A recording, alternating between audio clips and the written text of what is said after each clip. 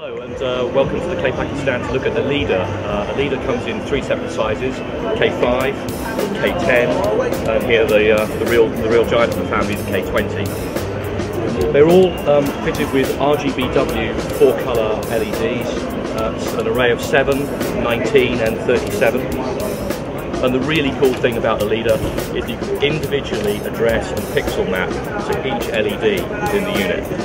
Not only does it have great optical qualities, 14 to 70 zoom range on the K10 and K20, but this pixel mapping ability and some of the inbuilt macro effects make it a really useful tool to get out there and do some really dramatically different things with the product.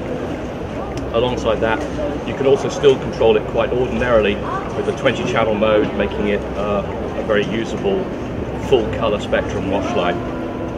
Obviously the advantages of LED with its long life and low power consumption are great, but some of the visual effects that I'm sure you've already seen on the TV channel are really absolutely spectacular. So that's the K range. So for these effects, you see that you have some LEDs on and some are off. So the on-off could be used as a background colors, for instance. There are flame red and blue colors now, but can be whatever you want to have a strong and pansy effect in front of you. Well, the other key point is speed. So we decided to keep the same pansy mode than our shot is a keep off or the keep with. It's really fast, especially in train direction. Well, zoom. Zoom is able to work between 14 and 60 degrees.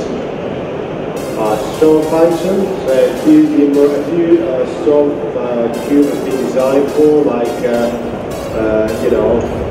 conventional spot simulation or very high frequencies due to the LED sources. A strobe, that's a random strobe, it's not really new but always useful. Alright, a few more about the mechanical construction of these lights. So if you have a look to the head, later on a demonstration into our display area, you're going to see the head has been built with 3 main plates. So the first one, that is a cooling system. It's on the back of the unit. Then we have the central one, where we have the master board with all these fixing it. And then we have the optical system in front of it. So 3 main layers for easy access to the light. The other really good thing is about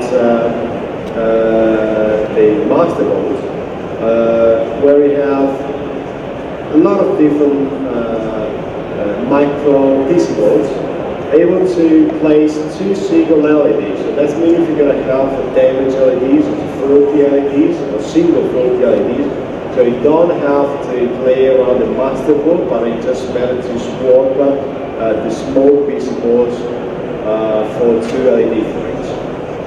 Okay, so all the units are ready to host a sort of a real Unix, a wireless Unix receiver, so that's why you got enough space where to locate it. And a few different protocols to be managed, like ARPANET, RDM, and obviously DMX. But I just mentioned a few of them, so I prefer to go straight to the most interesting details.